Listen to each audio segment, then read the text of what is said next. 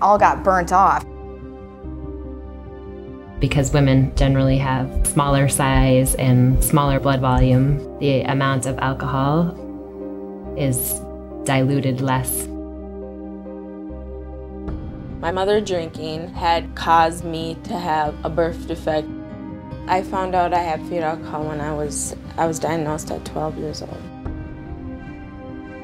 I was out here for about an hour and a half, and then finally the ambulance came out here to get me.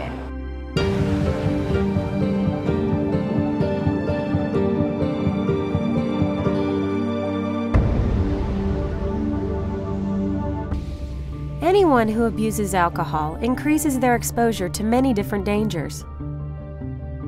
But for women, the risks are especially high because even small amounts of alcohol affect women differently than men. Here's why.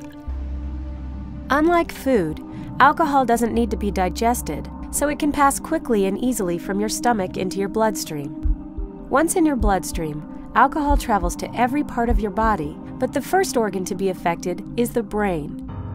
How quickly the alcohol affects your brain and your other organs is in large part determined by your weight and the amount of blood in your body.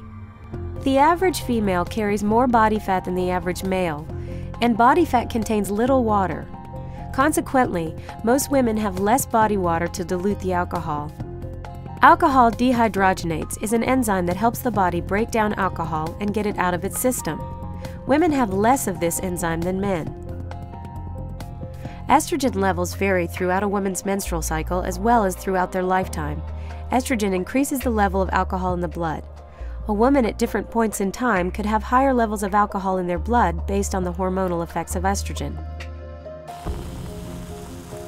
What it comes down to is that drinking the same amount of alcohol, a woman generally will have greater effects of the alcohol.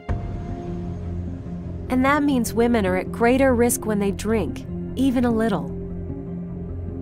All it takes is a couple drinks and it throws your judgment off. Or all it takes is one drink and your judgment is off. You could be put, and unfortunately, in a very compromising situation.